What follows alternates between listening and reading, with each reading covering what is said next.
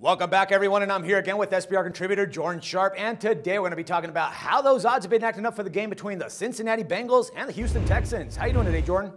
Doing good, Dax. Thanks. All righty, brother. Now, it looks like the Ryan Fitzpatrick is going to be out of a job yet again, with the way that Mallett actually led the team in the victory over America's new team, as you call them, the Browns.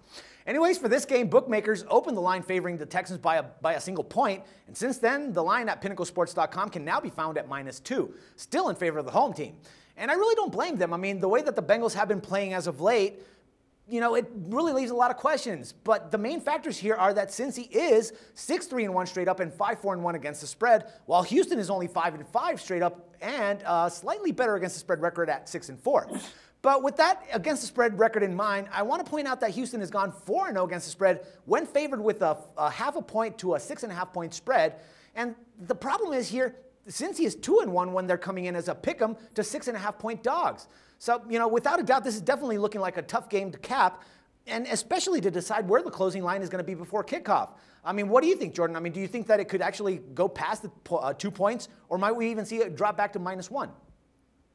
Yeah, this is one of the more interesting spreads of the week. I think we're going to see it somewhere around 1.5 before kickoff on Sunday. The Bengals have been, at times played like a good team this year, but their defense has just been atrocious recently, and the Texans defense is not that much better. But now with Mallett running the show on offense, it gives them a little bit more upside. I mean, am I crazy to believe that over 43.5 would be a really, really good play here with this game, and not even like we've been doing with a few other games here, worrying about this spread that's really close and could go either way? Not at all. I mean, look at what the Texans did last week. I mean, they put up, 27 points against the Browns?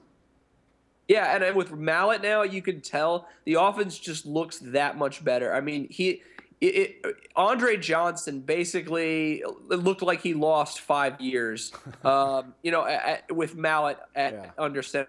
Even though Arian Foster probably not going to play again this week. I don't think he practiced all week, so that's never a good sign. But either way, I mean, when you got Alpha, you got Blue there.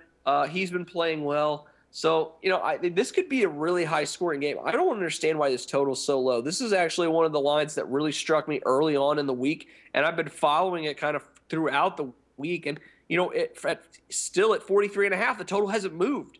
And I'm baffled by this, Dax. I think I don't even care about the spread, honestly, in this game, because the total just looks so good to me right now. It's just sitting there begging me to bet the over right now. I think it's definitely one of the for the 1 o'clock games, at least one of the better plays, I think. Yeah, and especially considering the fact that we even got J.J. Watt making touchdowns now. I mean, that to me is a little bit more baffling than that fucking over line. I mean, I really haven't seen anybody like him be so prolific in this type of game. I mean, you obviously know he's a great defensive end, but looking at him right now, putting up touchdowns and stuff like that, it's just out of this world, man. I mean, the guy is too big. He looks like a refrigerator when he's catching the balls, and he still can come down with them. I mean, look at that catch that he did last week against the Browns. I mean, it was almost ridiculous the way that he actually caught it.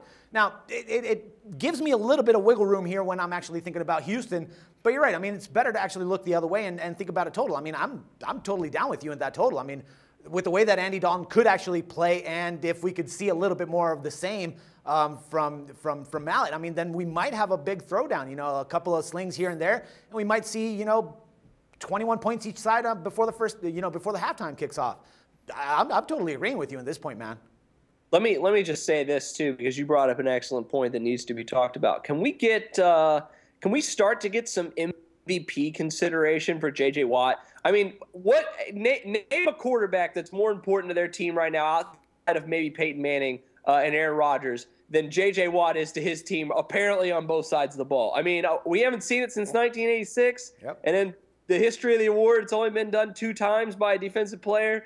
But, man, in any other year, this has got to be it, that he has at least got to get some consideration and some top 5 votes, if not some top 3 votes. He ain't going to win it. I don't think I'm that naive, but man, I would really want to see that. And I think he absolutely is deserving if he did win the award. I mean, this guy is just nuts. Yeah. He is just absolutely nuts. I have never seen anything like him, and it is so fun to watch. When I was watching Red Zone, when they got into the red zone, they threw that high point fade to him after he spread out wide. I was like, he's going to catch that. No, absolutely, he's going to catch that. And it was just beautiful. It was just a beautiful sight. I absolutely love watching J.J. Watt play football on both sides of the ball. Definitely earning every fucking penny that he got paid with that $100 million, man.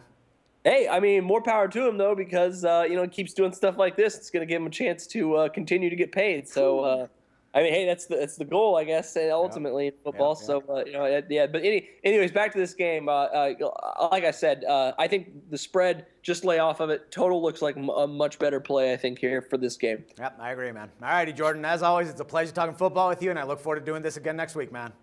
All right, Dax, thanks. No problem. And for SBR Picks, this is Dax Floyd.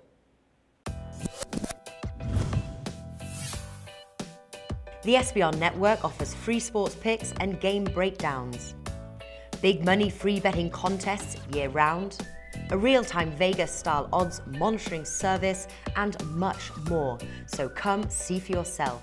To stay updated on SBR news and promotions, follow us on Twitter, Facebook, and Google+, and do be sure to subscribe to the Sportsbook Review YouTube channel to catch all our daily sports shows.